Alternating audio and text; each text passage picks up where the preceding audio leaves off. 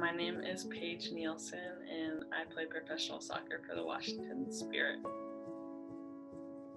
It means a lot of different things. I don't think there's a definition that's like right or wrong, but the main thing is embracing who you are and being comfortable in your own skin. I think we all want to be attractive, and I think what is attractive or feminine about most women is their strength, power, and to connect with others, and our ability to be compassionate with others.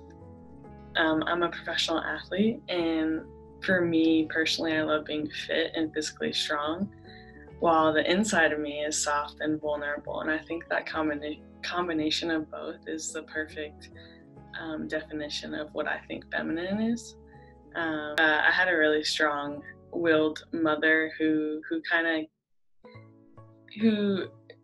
said that we could do anything we put our mind to. So I was always just focusing on my dreams and in my character and who I was and what I was striving for. I went to the University of North Carolina and started playing soccer with some determined young women, and I see our work ethic, and I see women like pumping iron in the gym, and we all have smiles on our face. And the main difference is that we're really quick to help each other achieve like their dreams. We're super vulnerable with each other. You see tears, you see blood, you see sweat, and we're all trying to achieve the same goal.